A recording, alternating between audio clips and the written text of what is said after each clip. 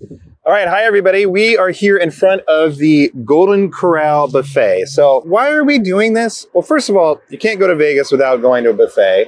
And second of all, it can be so difficult for people with diabetes. And why is that? You know what? The choices are so plentiful. It's the foods you don't normally eat. You can eat all you want. And I think it's one of the hardest things for anybody who have weight problems or diabetes or both to go through and survive. Yeah. So Steve and I are going to go in there and we're going to pick out our food. And our intent is not to be goody two-shoes about this, pick out all these, diabetes friendly things that we might not actually eat. We're going to go and try to get foods that we actually like with, an air of things that might be diabetes friendly. Yeah, and we're going to have our good friend and colleague, Jenny Luna, who is an endocrinologist with an interest in nutrition. Later on, she's going to critique and explain what are some of the good choices we made and what are some of the better choices we made. So why are we not doing it inside? Well, technically, we're not allowed to film in there. So we're going to go in and get our food and try to covertly kind of film some of this on our iPhone. So hopefully you guys can go on this journey with us.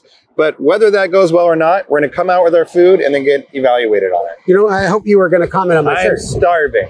Yeah. Well, tell me about your shirt. I got this shirt because I'm going to eat like a lumberjack. Fantastic. So I picked it up. All right, come on with us. All right.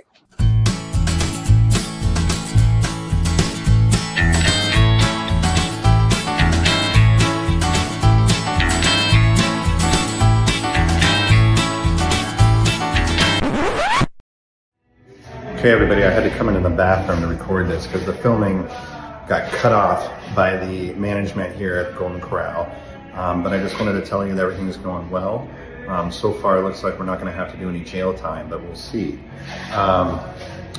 It's been tough out there. Picking healthy options went out the window quick. Very, very hungry. Went right for the fried chicken. It's going to not go over well with Dr. Jenny Luna, but sometimes you got to do what you got to do.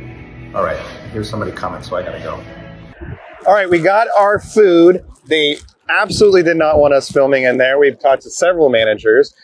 So we got our food, we're freaking starving. Let's go back to the office and finally eat. What do you say, Steve? Yeah, let's show you what we picked out. Yeah, all right, here we go.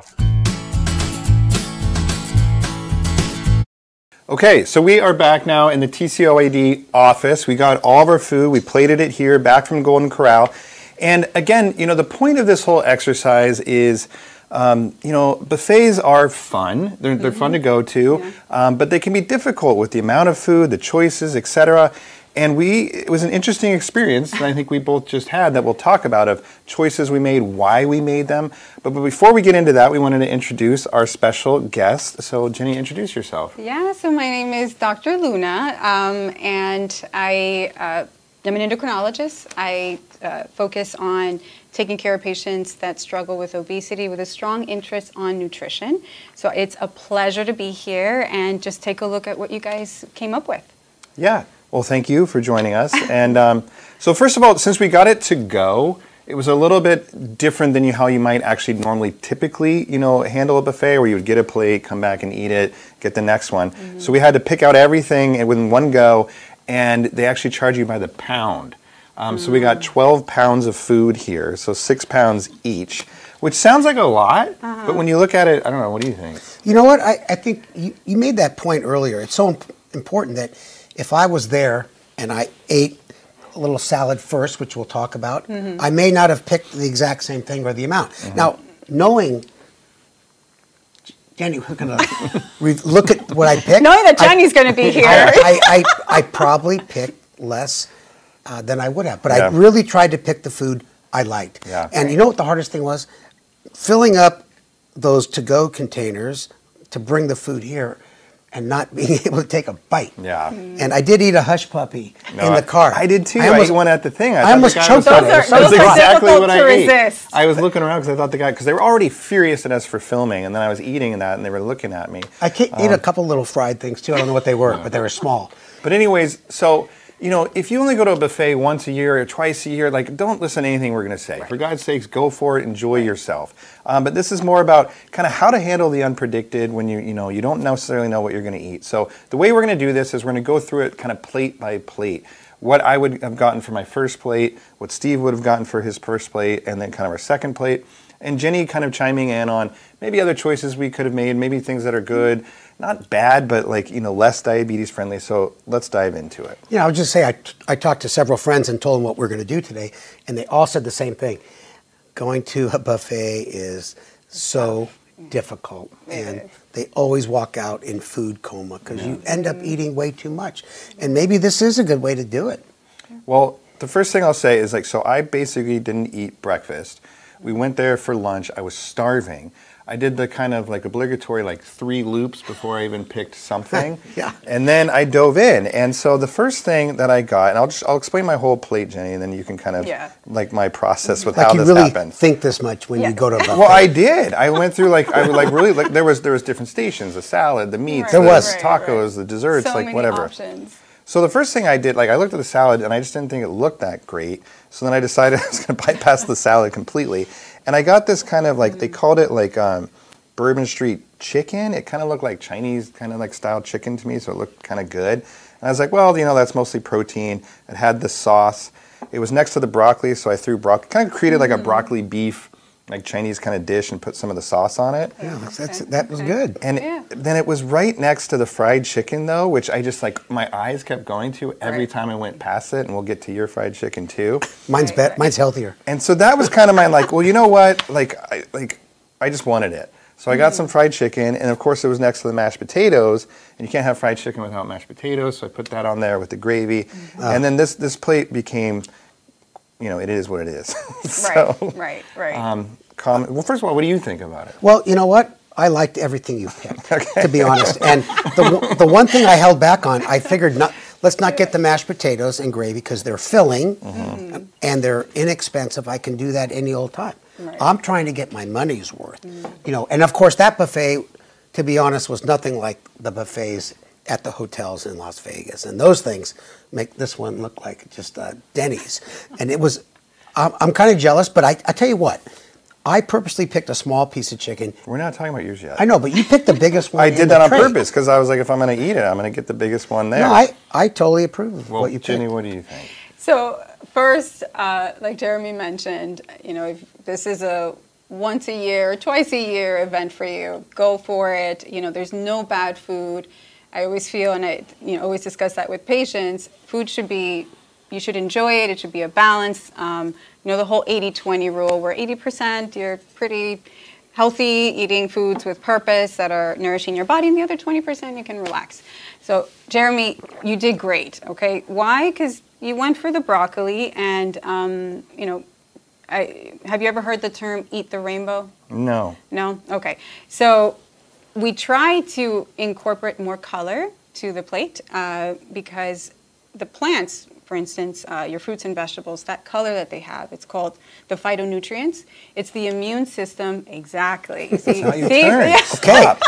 Sorry, I'm sorry. Exactly. So those beautiful colors is actually the immune system of the plant, and it protects them from, the external world. So when we eat these colors, it actually does great for us. It has anti-cancer properties, protects us from chronic conditions, heart disease. So the green actually has a lot of anti-cancer properties. So you did really good with the broccoli. Even the overcooked dark green? It's better less cooked because there's more nutrients, and that's a great point. So steamed is good. Sometimes even raw is better.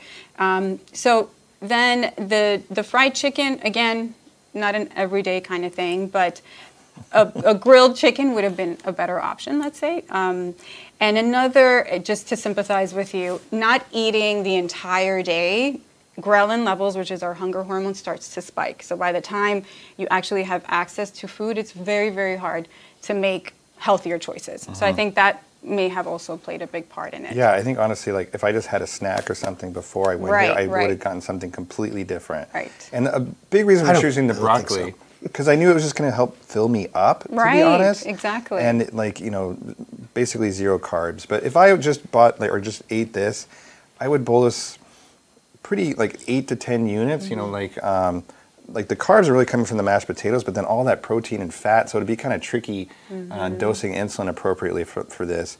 If you're not on insulin, a lot of the medications, certainly the GLP-1s, can help curb appetite. Yes. They've actually done studies that you actually always talk about this, where they let people with type 2 diabetes go to a buffet and they pick out everything that they wanted and then gave them their first dose of a GLP-1 and let them go back to the buffet. And the stuff that they picked, the calorie count just went significantly down. Yes. So those medications can really help kind of curb appetite. The types of food they picked were exactly the same. Protein, fat, carbohydrates, but it was just The less. portion. Yeah. Exactly. So I think now that I'm like slightly, I'm not as hungry, honestly, I don't even know if I would have made it through this whole plate, but we'll talk about my second plate next. So this, honestly, I would have eaten this. I wasn't like, I knew you were going to be judging me, Right, but I wasn't trying to be ridiculous. I wasn't trying to be like Mr. Goody Two Shoes diabetes guy. It's real. It's real. Yes. So let's talk about your plate, which is over here is like a Well, beacon I of- immediately thought of the rainbow Okay. when Yeah. I went Obviously. through my first plate I don't- because I went to light and dark greens, Oh my a little bit of gosh. yellow. I went love to it. red beans. No, to be serious, Yes. I love salad, maybe a little more than you. I'm not sure. I go to salad buffets here and there. And this part of the salad bar, I think you missed it or you purposely No, I saw ignored it. Yeah, But I got my the salad up here. lettuce It's pretty was fat. fresh. These little corn on the cobs. I love garbanzo beans, kidney beans, and cucumbers are basically free. So then I love carrot salad. I hardly ever get it because it's sweet. It's got a bunch of raisins in there, but I love it. And I figured, hey, I'm at a buffet. And then lastly, I know picking tuna fish is strange, but I like tuna fish. Yeah. And I so, don't think it's strange. I think like some good. protein and Yeah, with your it's salad. perfect. I know you eat that a lot. so basically, what I didn't put on this plate, because it was a couple hours ago we were there, I would have put on some blue cheese or ranch dressing, smothered. You would have put red dye in it for Right. And then I would have put more, you can't really see them, but I put a bunch of sunflower seeds, and they did have a bunch of bacon bits for the salad. And I wanted to pour that on top, but I didn't want it to get too soggy, so I didn't. So put it's it on. okay, Jenny, that he Yes. did pretty So I thought of good. the rainbows. I didn't. He did, yeah. This is great. So you did great with this plate for a few reasons. Yes, you do have the rainbow. You have your orange there. There's green. There's even hints of yellow. Again, each phytonutrient has amazing properties for the body. So great job there. You also incorporated low energy density foods. So that's your fruits and your vegetables, and mainly your veggies here.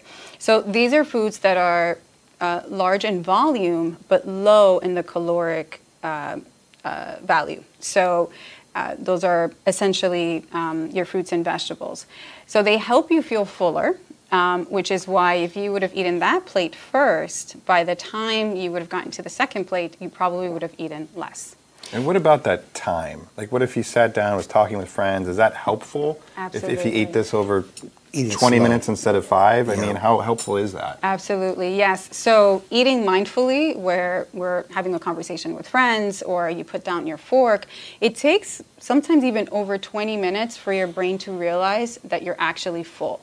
So the hunger, the satiety hormones, it takes a while for them to travel up to the brain. So if you're able to pace yourself or chew your food slowly, that actually helps significantly to eat less.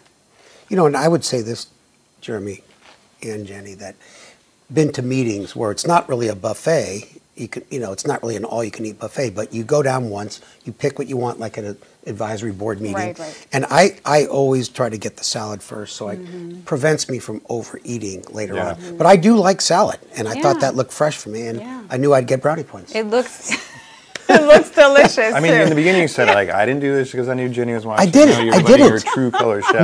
No, I didn't. But the other thing we should say is that, a lot of what we're talking about is kind of weight loss strategies.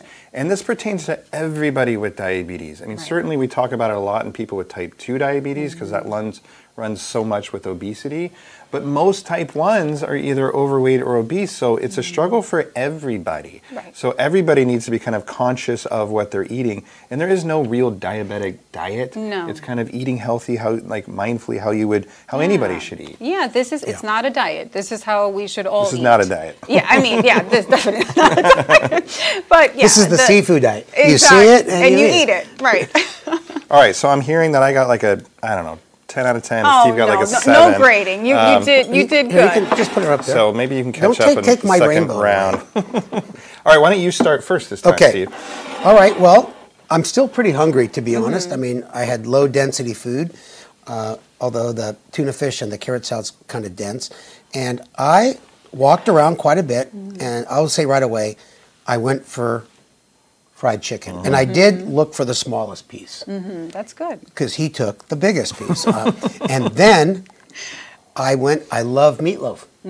So they had it all sliced there. I took 2 pieces, and I went to the carving station and got a slice of ham. We had meatloaf in Vienna, remember? Normally it's supposed to be horse. In Vienna, yeah. But this is not horse. No, so anyways, I hope not.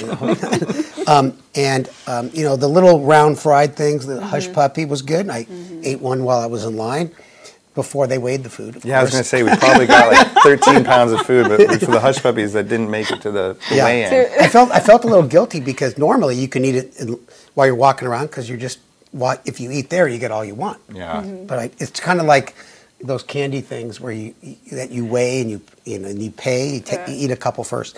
Then I did get a pile of this rice that looked really good. I know it's all carbs, and then I got kind of a sliced beef. I wouldn't call it a stew, but maybe kind of an Indian dish, maybe.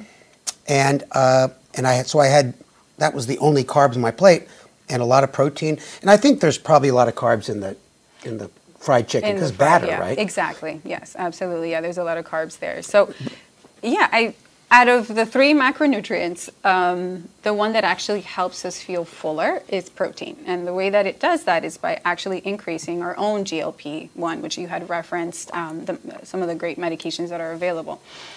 In addition, because you have to chew it, so that requires more time to eat the protein.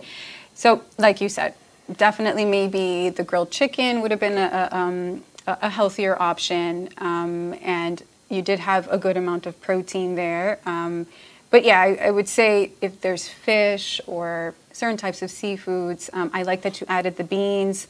I'm from Dominican Republic, so rice and beans is kind of part of how we were raised to eat. But adding maybe more of the beans, because there you have more fiber, a little bit of the combination of plant sources of protein, which is nice to switch it up, and then a little less on the rice. So, and maybe adding some of that beautiful salad you had there too. Well, the other thing I was going to say was good that you did. If you're on insulin, it can take a while for the insulin to kind of kick in. Right. So Steve could have taken his insulin like when you sat down to eat your salad, and basically you kind of delayed the carbs that you're eating. So the carbs you might have not eaten for 20, 30 minutes, and by that time the insulin's definitely working, versus I went right for the mashed potatoes. And even if I got my insulin dose right, I definitely kind of would have spiked. Yeah. So I think delaying the carbs in the carb component of your meal is another like really helpful approach, especially if you're on insulin. You know, that's a great point because I probably didn't even think about that. Because how often do we take our insulin early? Now, the other thing they had there, I like soup. I know you like soup too. I love soup. The soup they had there was like really thick. I was going to get it, but I didn't know how to like transport it. It was too far back. Oh, here. Yeah. But it was really thick clam chowder. Oh, okay. And that's like 300 calories a bowl, and it's filling. But nonetheless, you know, I think I did pretty good on this plate. And the one thing I did see the roasted chicken, and they took the skin off it. It just looked like half dead. Oh, yeah. Well, hopefully it's full dead. So I didn't go for it. And, you know, I like the skin. I know you're not supposed to eat it, but it does keep the moisture in when you're cooking. Well, can I do my plate now? Yeah. Okay. So this one, it's kind of funny because I feel like my eyes got smaller, meaning like my eyes were really big for this first round, and then I started to be a little bit more practical. So I got some salad, like it's kind of a sad salad because like I just didn't love like what they had. It just didn't look that great. So I got some lettuce and some cheese and some bacon bits, which is my kind of salad. And then they had this taco station, like a fajita station that looked really good. Yeah. I love fajitas. So I basically kind of made fajitas but without the tortilla. So it's chicken and bell peppers and onions and some kind of like beans. And then I didn't see the sour cream and salsa, but I definitely would have put that on. So it's for me, like the part I like about the fajitas is the fajita stuff. Like the tortilla isn't like, I don't absolutely need it. So that was something I kind of got rid of. So anyways, that's my plate. Yeah, that's great. And you have, those are refried beans there? Yes. Yeah, so again, good sources of plant protein sources. And I like the changes there that you have in regards to like the peppers and the onions. And is that mushroom? Is there chicken in there? There's chicken and like, I don't know if that's meat. or a mushroom. I don't know. Yeah, but it's good because again, It's still moving. Half dead chicken. It's alive, yeah. So, but it's a good mix because again, you have low energy density foods there too. Which is essentially not a lot of calories. You have some good fiber, water content as well with those veggies, and then the salad as well. So, yeah, and if you want to spice up your salad to make it a little bit more interesting, you could put berries or nuts, a little bit of cheese, and a little bit of the bacon nuts. Bacon nibs is not the end of the world either. Yeah. So, yeah. All right. I think I'll say another winning round for Jeremy. Sorry, Steve. Now let's get to the real, issue when it comes to buffets. And we actually had different approaches to this, which I think is interesting. So, you can't help but notice the dessert section. I mean, that's like a big part of any buffet. It's like, they make a big deal out of it. And they had the soft serve ice cream, which normally I would just gone straight to that, put my head under the thing. So I saw, I want to start with your plate again, Steve, because I saw his, and I'm like, this is absurd. There's no way you would eat all of that. And tell me what your response was. Yeah, well, I brought it back to try different desserts. I don't like wasting food, but I also thought that I could share with other people at the table if it was good. But I love carrot cake, and I see you picked that as well.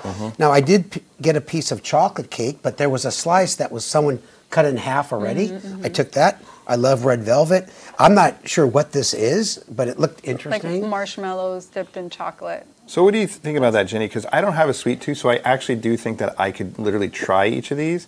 But some people will say, if I have this in front of me, I'm going to eat it all. So should you bring back stuff that you're not planning to eat, or is that setting you up for kind of failure? You're right, yeah. So serving it and bringing it to the table and you're having a conversation is very easy to just eat the entire thing, especially if you're so engaged, let's say, in the conversation that and kind of mindlessly eat it. So I would say maybe just choose what you feel like you really enjoy, which is probably the carrot cake, and take it with you and enjoy every bite. I feel like sometimes when we see sweets, because we restrict ourselves and we say, no, I can't have any sweets. And when you get your hands on the sweets, it ends up being too much.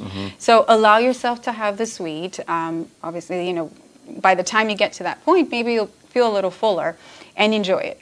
Pace yourself. Enjoy every bite. I beat you out on the salad, and then you turned her against me because I had more desserts. I'm serious. Well, you said it was a good idea before she got it. Yeah, but then I thought about it. Jenny, do you think that's a bad idea? Absolutely. And she goes, yes.